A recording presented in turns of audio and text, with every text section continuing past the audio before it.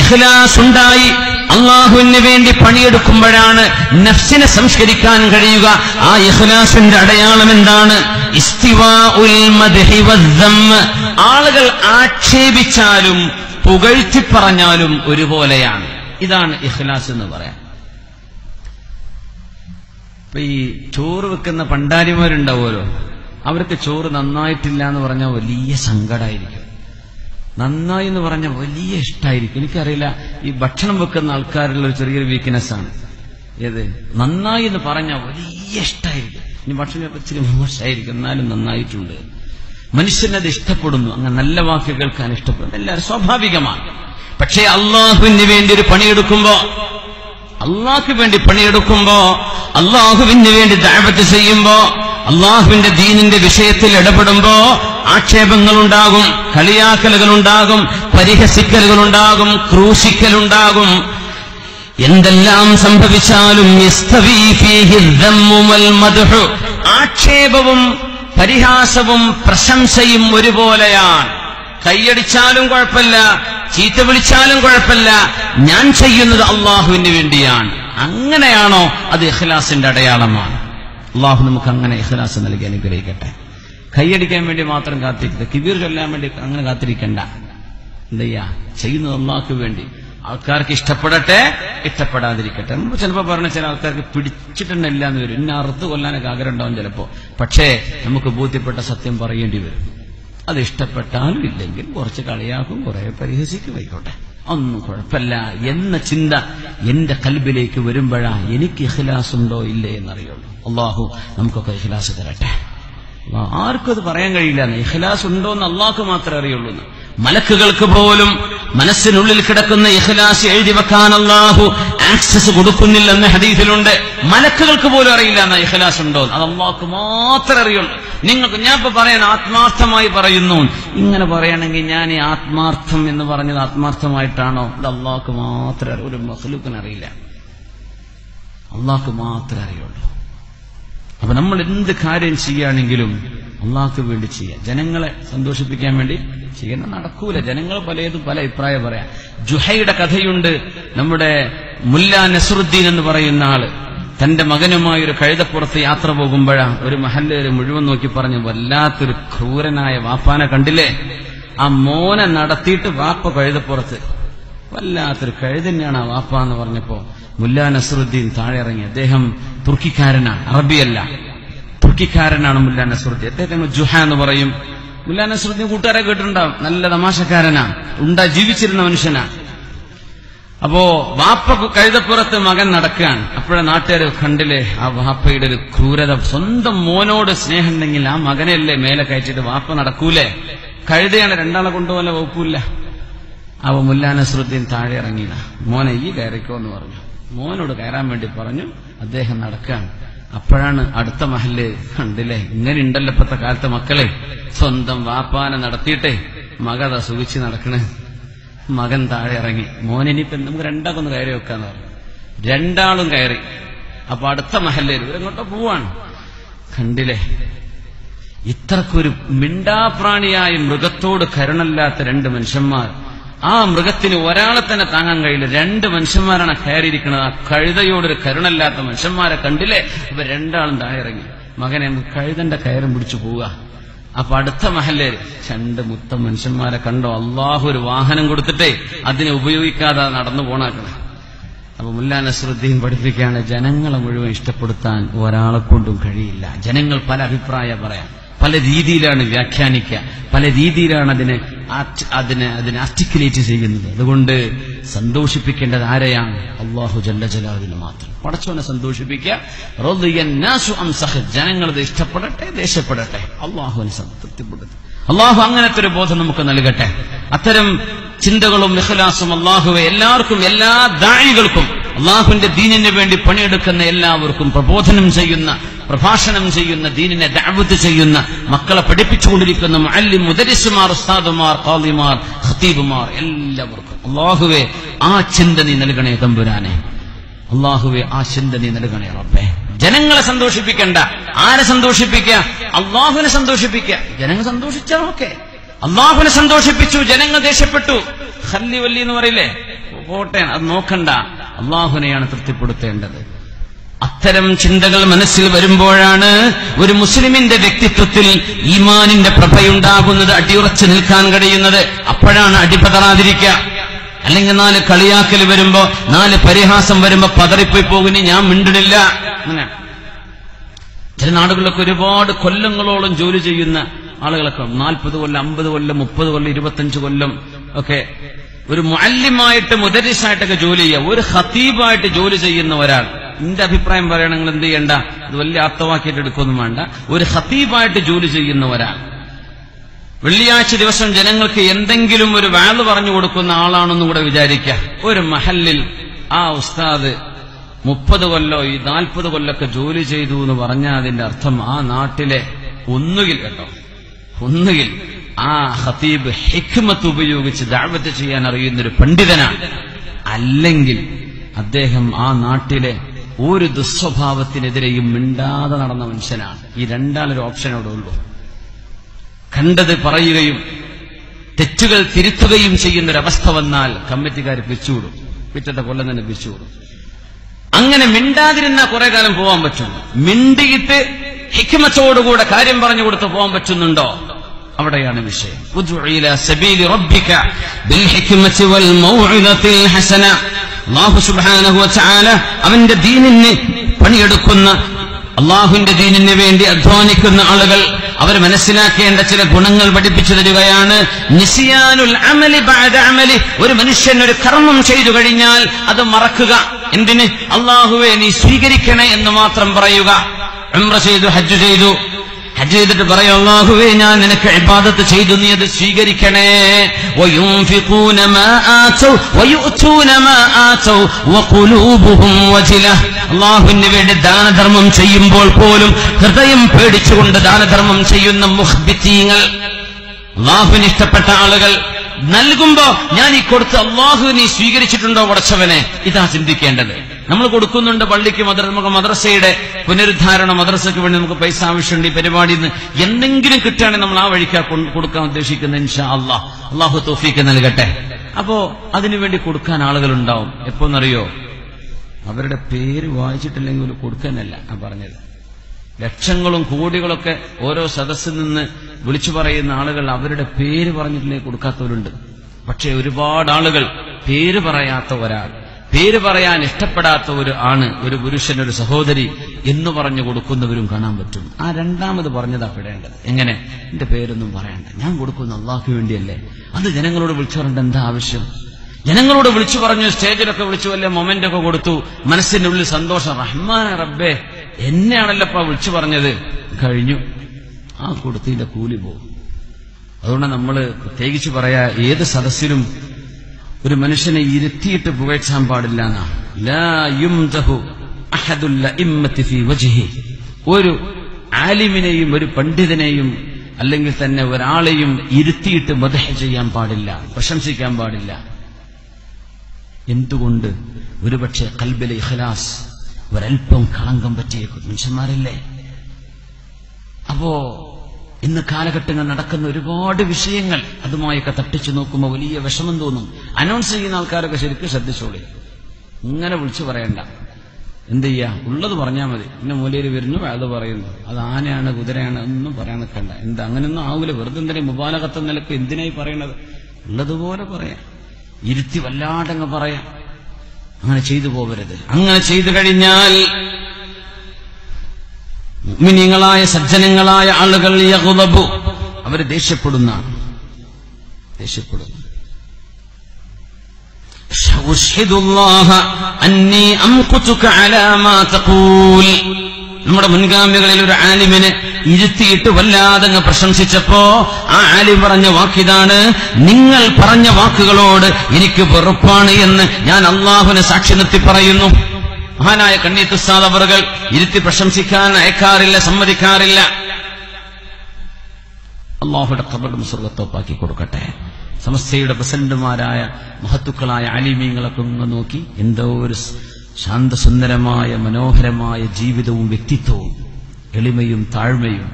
ഇതാണ് ആലിമിന്റെ ജീവിതം. അങ്ങനെ ആവണം. ഇതൊക്കെ കിട്ടാൻ ഇന്ന് പണിയാണ്. കിട്ടിയത് മുറുക്കി പിടിച്ചോളി. അള്ളാഹു നമ്മളെ സ്വാലിഹീങ്ങളുടെ കൂടെ ആക്കി തരട്ടെ. കൂനൂ മഅസ് സ്വാദിഖീൻ, നുണ പറയാത്ത സജ്ജനങ്ങളുടെ കൂടെ ആക്കി തരണം എന്ന് അള്ളാഹുവിനോട് ദുആയിരക്ക. അള്ളാഹു അങ്ങനെ ആക്കി തരട്ടെ. വല്ലദീ ലാ ഇലാഹ ഇല്ലാഹു ലൗ അലിംതു മിൻ നഫ്സി മാ അഅലം ലഹസൗതു അലാ റഅസി തുറാബ്. എന്നെക്കുറിച്ച് ഞാൻ അറിയുന്ന എന്റെ തെറ്റുകൾ നിനക്കറിയുമായിരുന്നുവെങ്കിൽ എന്റെ തലയിലേക്ക് നീ മണ്ണ് വാരിയിടുമായിരുന്നു, എന്നെ പ്രശംസിക്കുമായിരുന്നില്ല എന്ന് തന്നെ പ്രശംസിച്ച ആളോട് പറയുന്ന ഉലമാ. അതാ വേണ്ടത്. അങ്ങനെ പോയിട്ട് പറയാം അങ്ങനെയാണ് ഇങ്ങനെയാണെന്നൊക്കെ പറയാം. ഒക്കെ നിന്ന് കേട്ടെടുക്കുക. അതിനെ സംബന്ധിച്ചൊരു പ്രസ്താവന പോലും ഇല്ല. അള്ളാഹുവിന്റെ റസൂലിന്റെ ഒക്കെ പേര് പറഞ്ഞിട്ടും എന്തൊക്കെയോ അള്ളാഹുൽ മുസ്തആൻ. വലിയ പേടി തോന്നുകയാണ്. അള്ളാഹുവിന്റെ റസൂലിനൊക്കെ സ്വപ്നം കണ്ടു എന്നൊക്കെ പറഞ്ഞിട്ട് എന്തൊക്കെയാ പറയണത്, എന്തൊക്കെയാ പറഞ്ഞു കൂട്ടണത്. സ്വപ്നം കാണുന്നത് പിശാച്ചുണ്ട്, അള്ളാന്റെ മലക്കുകളുടെ ഭാഗത്തുനിന്ന് ഉണ്ടാവൂലേ. പിശാച്ചിന്റേത് ഏതാണ് അല്ലാത്തത് ഏതാന്നൊക്കെ തിരിയണമെങ്കിൽ വലിയ എളുപ്പമല്ലേ, വലിയ പ്രയാസമുണ്ടോ? അള്ളാഹുവിന്റെ റസൂലിന്റെ ഖദറിനെ താഴ്ത്തിക്കെട്ടാൻ പാടുണ്ടോ? അള്ളാഹുവിന്റെ റസൂൽ ആരാണ്? ഹബീബായി നബിയെ താഴ്ത്തിക്കെട്ട് അള്ളാഹിന്റെ റസൂലിന്റെ റൗള ഷരീഫിക്ക് പോയിട്ട് തിരിച്ച് റിട്ടേൺ അടുപ്പിച്ചു നാട്ടിലേക്ക്, കേരളത്തിലേക്ക്. എന്താ ഇതിന്റെ അർത്ഥം? അള്ളാഹിന്റെ റസൂലിനെ താഴ്ത്തിക്കെട്ടലല്ലേ അത്? അള്ളാഹിന്റെ റസൂലെ താഴ്ത്തിക്കെട്ട ഇതൊന്നും മനസ്സിലാക്കാൻ ബുദ്ധി മനുഷ്യന്മാർക്കില്ലേ? അള്ളാഹിന്റെ റസൂലിനെ താഴ്ത്തിക്കെട്ടലല്ലേ അത്? ഹബീബായ നബിയുടെ റൗള എന്താ? റൗളത്തും മിൻ റിയാദിൽ ജന്ന, സ്വർഗത്തിന്റെ കഷ്ണമാണെന്ന് പറഞ്ഞ ഭൂമിയാണത്. അവിടെ ചെന്ന ദുആഇന് ഉത്തരമില്ലേ? ഖൈറു സറ, അള്ളാഹുവിന്റെ ഭൂമിയിൽ ഏറ്റവും ശുദ്ധമായ ശ്രേഷ്ഠമായ മണ്ണ് ഹബീബായ നബി തങ്ങൾ കിടക്കുന്ന റൗളയാണെന്ന് ബിഇജ്മാഇൽ ഉമ്മ മഹാനായ അല്ലാമ ഖാദി ഇയാദ് റഹിമഹുല്ലാഹ്. അത്രയും ശ്രേഷ്ഠമായ മണ്ണിൽ ചെന്നിട്ട് എന്തെങ്കിലും ഒരു മനുഷ്യന് പലതും കണ്ടെന്ന് വരും. അവിടെ നിന്ന് അമേരിക്കക്ക് പോകാൻ പറഞ്ഞെന്ന് വരും ചിലപ്പോ. അത് അള്ളാഹുവിന്റെ ഭാഗത്തു നിന്നുള്ളതല്ല, അത് പിശാചിന്റേതാണ്. ഇത് മനസ്സിലാക്കാൻ മുതഅല്ലിമിന് കഴിയും. ഒരു മുതഅല്ലിമിന് കഴിയും ഇത് മനസ്സിലാക്കാൻ. എന്നിട്ടാണോ ദർസ് നടത്തുന്ന ആളുകളൊക്കെ വിളിച്ചു പറയാണ് ഇതൊന്നും തിരിയില്ലെങ്കിൽ എന്ത് ഉസൂല അവർക്ക് മനസ്സിലായത്? അല്ലാഹു ആലം. ഇതൊന്നും പറയല്ലേ. അള്ളാഹുവിന്റെ റസൂലിനെയാണ് ഈ താഴ്ത്തിക്കെട്ടുന്നത്. നബിയെക്കാളും വലുതാണ് ചില ആളുകളെന്നാണ് ഈ പറയുന്നത്. ഇതൊക്കെ ബുദ്ധിയുള്ള മനുഷ്യന്മാർ കേൾക്കുന്നുണ്ടെന്നറിയണം. ഇങ്ങനെ അബദ്ധങ്ങളൊന്നും വിളിച്ചു പറയല്ലേ. എന്താണ് പിശാചിന്റേത്, എന്താണ് ഇൽഹാം, എന്താണ് പിശാചിന്റെ ഇഗ്വാ, ഇത് തിരിച്ചറിയാനുള്ള സാമാന്യ ബുദ്ധി സാധാരണ ജനങ്ങൾക്കുണ്ടല്ലോ, സാധാരണക്കാർക്കുണ്ടല്ലോ. പിന്നെ എന്തുകൊണ്ടാണ് പണ്ഡിത കോലം കെട്ടുന്ന ആളുകൾക്ക് ഇത് മനസ്സിലാവാത്തത്? അള്ളാഹുവിന്റെ റസൂലിനെ താഴ്ത്തിക്കട്ടെ. അള്ളാഹു ചാല വിടോ ഇതൊക്കെ? അള്ളാഹു പൊറുക്കുമോ? സ്വന്തം ഹബീബിനെ താഴ്ത്തിക്കെട്ടിക്കൊണ്ട് ഇങ്ങനെ സംസാരിച്ചാൽ നിങ്ങൾ ആരെയാണ് ഹബീബിന്റെ മീതെ വെക്കുന്നത്? അഷ്റഫുൽ ഖൽഖല്ലേ? ബഅദല്ലാഹ്, അല്ലാഹു കഴിഞ്ഞാൽ ലാ ഇലാഹ ഇല്ലല്ലാഹ് വ മുഹമ്മദുർ റസൂലുള്ളാഹ് എന്ന് പറയുന്ന ഹബീബിനെയാണോ നിങ്ങൾ മറ്റാരെക്കാളും മേലെ വെക്കുന്നത്? ഇസ്ലാമിൽ നിന്ന് പുറത്തു പോകുമോ എന്ന് പേടിക്കണം, കുഫ്ർ സംഭവിക്കുമോ എന്ന് പേടിക്കണം. ചില്ലറ കളിയല്ല ഇത്. കുഫ്ർ പേടിക്കണം. അല്ലാഹു കാത്തു രക്ഷിക്കട്ടെ, അല്ലാഹു കാത്തു രക്ഷിക്കട്ടെ. ആലിമീങ്ങൾ പറയാൻ, അന്നൊക്കെ പുകഴ്ത്തി പറയുമ്പോ ആലിമീങ്ങൾ പറയാണ്, ഞാൻ നിന്നെ ദേഷ്യപ്പെടുന്നു, എന്തുകൊണ്ട് നീ എന്നെ പറ്റി അങ്ങനെ പറഞ്ഞു? ഇത് തിരുത്തി കൊടുക്കണം. അത്തരം ആളുകൾ ഇരുന്ന് കേട്ട് സുഖിക്കലല്ല. ഞാനിതിന്റെ ആളല്ല എന്നും എന്നെപ്പറ്റി പറയുന്നത് ശരിയല്ലെന്നും ഒരു പ്രസ്താവന ഇറക്കാൻ വല്ല പണിയുണ്ടോ? വല്ല പ്രയാസമുണ്ടോ? ഏതെല്ലാം ചാനലുകളുടെ മുമ്പിൽ പ്രത്യക്ഷപ്പെടുന്ന ആളുകളാണ്. ഒന്ന് പറഞ്ഞൂടെ, എന്നെപ്പറ്റിയാ പറയുന്നതിന് ഇന്നി ബരീഉം മിൻ, ഞാൻ നിരപരാധിയാണ്, എന്നെപ്പറ്റി അങ്ങനെ പറയല്ലേ. വലാ നുസക്കി അലല്ലാഹി അഹദാ, ഇത് ചെയ്യലാണ് ഒരു ശരിയായ പണ്ഡിതന്റെ ധർമ്മം. അങ്ങനെയാണ്. അല്ലാഹു തആല ഉമ്മത്തിന് കാര്യബോധം നൽകട്ടെ. തിന്മയിലേക്കും വഴിപിഴച്ച വഴിയിലേക്കും ആളുകൾ പോകുമ്പോ മാർഗദർശനം നൽകേണ്ടത് ദീൻ പിടിച്ച ആളുകളുടെ ബാധ്യതയാണ്. അതിന്റെ പേരിൽ പറയുകയാണ്, ഫൽയസ്ഖത് മൻ യസ്ഖത്, ദേഷ്യപ്പെടുന്നവർക്ക് ദേഷ്യപ്പെടാം. വലാ നഖാഫു ഫില്ലാഹി ലൗമത ലായിം. റസൂലുള്ളാഹി സ്വല്ലല്ലാഹു അലൈഹി വസല്ലം തങ്ങൾ ഇഖ്ലാസോടുകൂടെ പ്രവർത്തിക്കാൻ വേണ്ടി പഠിപ്പിക്കുകയാണ്. അതുകൊണ്ട് മുഖസ്തുതി ഇഷ്ടപ്പെടരുത്. അതുമാത്രമല്ല, മനുഷ്യൻ ചെയ്യുന്ന നന്മകളിൽ മറച്ചുവെക്കാൻ കഴിയുന്ന നന്മകൾ മറച്ചുവെക്കണം. നന്മകൾ മറച്ചുവെക്കണം എന്നാ പറയാം.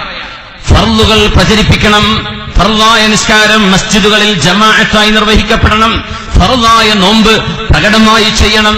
ഫർളായ സകാത്ത് പ്രകടമായിട്ട് തന്നെ നടക്കണം. എന്നാൽ സ്വദഖ, സുന്നത്ത് നിസ്കാരം, സുന്നത്ത് നോമ്പ് രഹസ്യമായിട്ട് ചെയ്യണം. അപ്പോഴേ ഇഖ്ലാസ് ഉണ്ടാവും. അത് വിളിച്ചു പറയണ്ട. ഉംറക്ക് പോകുന്ന ആളുകളൊക്കെ സ്കൈപ്പ് ഓണാക്കിയിട്ടാ തവാഫ് ചെയ്തുകൊണ്ടിരിക്കണമെന്നാ കേട്ടത്. സ്കൈപ്പ് ഓണാക്കിയിട്ട് മൊബൈലും പിടിച്ചിട്ട് അങ്ങനെ ലബ്ബൈക് അല്ലാഹുമ്മ ലബ്ബൈക്. ഇപ്പൊ നാട്ടുകാർക്കായി കാണിച്ചു കൊടുക്കുന്നത്. അള്ളാന്റെ മുമ്പിൽ മനസ്സ് കൊടുത്തോ? അവിടെ അള്ളാഹുവിന്റെ മുമ്പിൽ ഖൽബ് കൊടുത്തോ? അള്ളാഹിന്റെ ഹറമിലൊക്കെ ചവിട്ടാനുള്ള ഭാഗ്യമുണ്ടായിട്ട് നമ്മുടെ മൊബൈൽ ഫോണുകൾ ഓൺ ചെയ്ത് അവിടുത്തെ വൈഫൈ ഉപയോഗിച്ച് ചാറ്റിംഗ് നമ്മുടെ വാട്സപ്പിലൂടെയും കയറിയിറങ്ങി അള്ളാഹുവിന്റെ ഹറമിലെ ആ പുണ്യമായ ഹൗദിലൊന്നും ഇറങ്ങാൻ പറ്റാതെ അള്ളാഹുവിന്റെ റഹ്മത്തിന്റെ ഹൗദില്ലേ എവിടെ, അവിടേക്കെങ്കിലും എത്തുമ്പോഴും ഇതൊക്കെ ഒന്ന് മാറ്റിവെച്ചൂടെ? എന്താ നമ്മുടെ നന്മകൾ ആളുകളെ കാണിച്ചു കൊടുക്കാനോ? നമ്മൾ ചെയ്യുന്നതൊക്കെ ആൾക്കാർ ഫോട്ടോ എടുത്ത് എല്ലാം ഫോട്ടോ എടുക്കുന്ന കാലമാണ്. പറഞ്ഞ് ചിലപ്പോൾ മടുപ്പ് വരുമ്പോഴും നമ്മൾ പറയാറുണ്ട് ചെയ്യല്ലേ എന്ന്. ഉസ്താദുമാരുടെ ഇത് വലിയൊരു സൗഭാഗ്യമാണ്. പാലപ്പെട്ടിപ്പാറ ശാഖ സംഘടിപ്പിക്കുന്ന ത്രിദിന മതപ്രഭാഷണം വളരെ മനോഹരമാണ്. ചില ഇതുപോലെയുള്ള ടാഗുകളിൽ കാണും ഉസ്താദുമാരുടെ ഫോട്ടോ. ചെയ്യാൻ പാടില്ല. നമ്മുടെ ആലിമീങ്ങൾ, മഹാനായ ശംസുലുലം അടക്കമുള്ള ആളുകൾ, മഹത്തുക്കളായ ആലിമീങ്ങൾ ഒരത്യാവശ്യത്തിനല്ലാതെ നിങ്ങളത് ചെയ്യല്ലേ.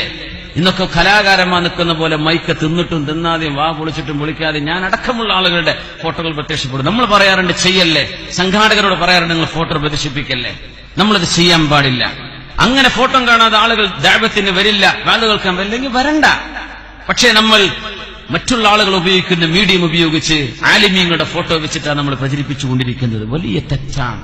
അത് സംഘാടകർ ശ്രദ്ധിക്കുക. ഇവിടെ ആരെങ്കിലും ചെയ്തു അല്ലെങ്കിൽ ചെയ്യുന്നു എന്നല്ല ഞാൻ പറഞ്ഞതിന്റെ താല്പര്യം എനിക്ക് അറിയുകയുമില്ല നിങ്ങളത് ചെയ്തിട്ടുണ്ടോ എന്ന്. ഉണ്ടെങ്കിൽ ഇസ്തിഗ്ഫാർ ചെയ്തു അല്ലാഹു പുറത്തു തരട്ടെ. അല്ലെങ്കിൽ നമ്മൾ ചെയ്യേണ്ട, നമ്മുടെ ആലിമീങ്ങൾ അത്രയും ഗൗരവത്തിലാ വിഷയങ്ങൾ ഇടപെട്ടത്.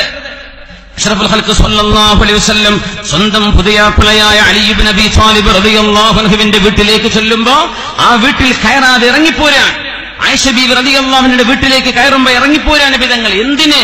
അവിടെ ഒരു മൃഗത്തിന്റെ ഫോട്ടോയുണ്ട്, ഒരു മൃഗത്തിന്റെ ചിത്രമുണ്ട്, ജീവനുള്ള ഒരു സാധനത്തിന്റെ ചിത്രം.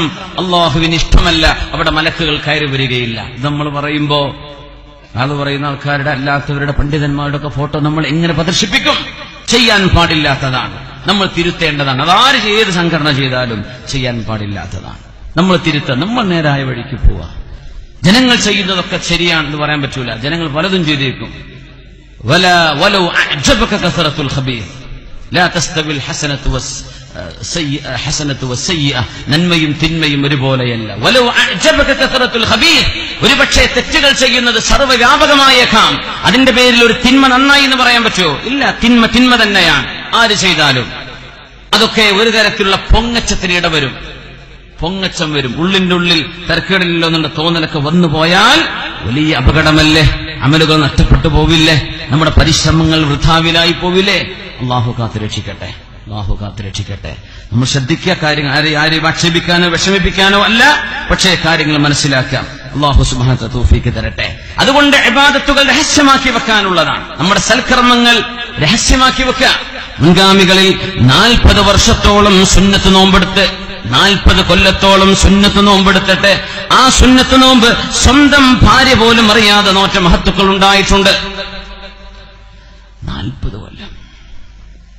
മുൻഗാമികളായ സലഫ് സ്വാലിഹീങ്ങൾ പറയുമായിരുന്നു, ലഖദ് അദ്റക്നാ അഖ്വാമൻ മാ കാന അലാ ളുഹ്റിൽ അർളി മൻ അമില മിൻ അമലിൻ യഖ്ദിറൂന അലാ അൻ യഅമലൂഹു ഫിസ്സിർരി ഫയകൂന അലാനിയതൻ അബദാ. നമ്മുടെ മുൻഗാമികൾ ഏതെങ്കിലും ഒരു നന്മ രഹസ്യമായി ചെയ്യാൻ കഴിയുമായിരിക്കെ അത് പരസ്യമായി ചെയ്യുന്ന പ്രശ്നമില്ലായിരുന്നു, പരസ്യമാക്കി ചെയ്യാറില്ലായിരുന്നു. സ്വകാര്യമാണ്. നന്മകൾ സ്വകാര്യമാക്കി ചെയ്യാം. അബ്ദുല്ലാഹി ഇബ്നുൽ മുബാറക് റളിയല്ലാഹു അൻഹു അൽ മുഹദ്ദിസുൽ ഫഖീഹുൽ വരിഉ, അല്ലാഹുവിന് വേണ്ടി ത്യാഗോജ്വലമായ ജീവിതം നയിച്ച മഹാനായ അബ്ദുല്ലാഹി ഇബ്നുൽ മുബാറക് റളിയല്ലാഹു അൻഹു രാത്രി ഖായിമുൻ ബിൽ ലൈലി സ്വായിമുൻ ബിൻ നഹാരി വമുജാഹിദുൻ ഫീ സബീലില്ലാഹ്. രാത്രി നിന്ന് നിസ്കരിക്കുകയും പകലിൽ നോമ്പെടുക്കുകയും അല്ലാഹുവിന് വേണ്ടി യുദ്ധക്കളത്തിലേക്ക് ഓടുകയും ചെയ്തിരുന്ന അബ്ദുല്ലാഹി ഇബ്നുൽ മുബാറക് എന്ന ആലിം പണ്ഡിതനാണ്. യുദ്ധത്തിലേക്ക് പോകുമായിരുന്നു. എന്നിട്ട് ബഹുമാനപ്പെട്ടവർ മുഖം മൂടി ധരിക്കുമായിരുന്നുവല്ലോ. മഹാനായ അബ്ദുല്ലാഹി മുബാറക് റളിയല്ലാഹു അൻഹു യളഉൽ ലിസാൻ, മുഖം മൂടി മാസ്ക് ധരിക്കും, ആളറിയാതിരിക്കാൻ. ആളറിയണ്ട, ഇന്ന് ഞാനാ ചെയ്തതെന്നാ വിളിച്ചു പറയണം. ഞങ്ങളാണ് അങ്ങൊന്നും പറയല്ലേ, ഞാൻ പറയല്ലേ. നന്മകൾ വിളിച്ചു പറയണ്ട, തിന്മകൾ അങ്ങോട്ടും വിളിച്ചു പറയണ്ട. നന്മകൾ നമ്മൾ വിളിച്ചു പറയുന്നു, തിന്മകൾ മറച്ചു വെക്കുന്നു. നഫീസത്തുൽ മിസ്രി റളിയല്ലാഹു അൻഹ പറയുമായിരുന്നു, ഉക്തുമു ഹസനാതികും കമാ തക്തുമൂന സയ്യിആതികും. നിങ്ങളുടെ തിന്മകൾ നിങ്ങൾ മറച്ചു പിടിക്കുന്ന പോലെ നിങ്ങൾ ചെയ്യുന്ന നന്മകൾ നിങ്ങൾ മറച്ചു വെച്ചേക്കണം. صلوا على النبي محمد وآله اللهم صل على سيدنا محمد وعلى آل سيدنا محمد وبارك وسلم عليه اللهم صل على سيدنا محمد وعلى آل سيدنا محمد وبارك وسلم عليه.